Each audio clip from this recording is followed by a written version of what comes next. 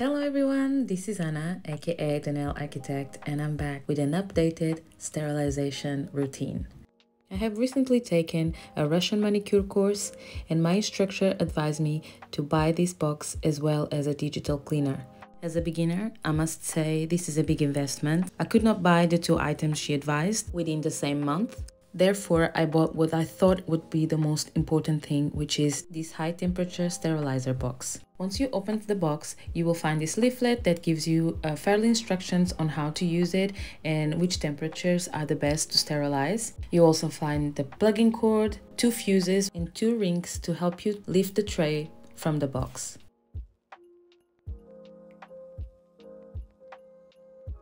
The tray is wrapped with this blue plastic, so you need to make sure to remove it before the first use. On the front portion, you will find 2 adjustable buttons. One for the temperature, which goes from 50 to 220 degrees, as well as a timer that goes from 10 to 60 minutes. I'm going to begin by washing all my implements with antibacterial soap and the brush that I recently got from Poundland. It's a denture brush, but it works very well, and I'm really happy with this. I love to use this brush, especially on my e-file bits, because I feel like it really scrubs them well. After a generous scrub, I go ahead and rinse everything.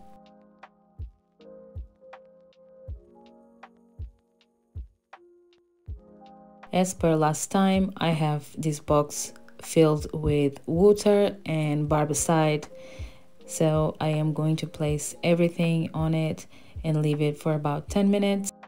I also have an additional container for my e-file bits. This is just so I can control the steps better and don't forget anything. It happens a few times that some of the bits fall through the holes in the sterilizing box. This way I'm always confident that I have something separate for my e-file bits. After the 10 minutes are passed, I go ahead and I rinse everything back again, and I make sure to dry every single implement before the next step, which is going to be the high temperature sanitizing box. Just remember, do not put any plastic inside of the sanitation box. So for the brushes, I'm simply spraying them with alcohol, drying them down and put them back. I wouldn't do anything further, because if you do put any of these brushes inside, they will melt. The box is just meant for metals. Once I place the tray inside of the box and close the lid, I set up the time for 30 minutes and put the temperature of 180 degrees. I went a little bit over what's advised, because I wanted to make sure everything was fully sterilized. On this portion of the video, I'm using the rings to show you how I would remove if the tray was still hot, but I must confess, by the time I did this part, the sterilizer was not hot at all. And finally, I placed all the implements inside of this sterilized implements box, ready for the next time I do nails.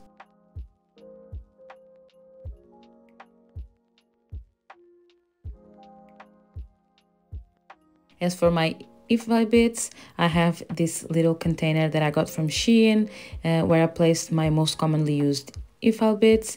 As a nail tech, you guys know there's dust everywhere. Because this little box comes with a cap, no dust or any debris will get into your e-file bits, and they are safe and sound and ready for the next use.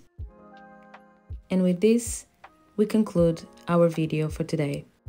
I hope it helped, and if you have any questions, as always, leave them in the comment section and I'll try to respond as much as possible.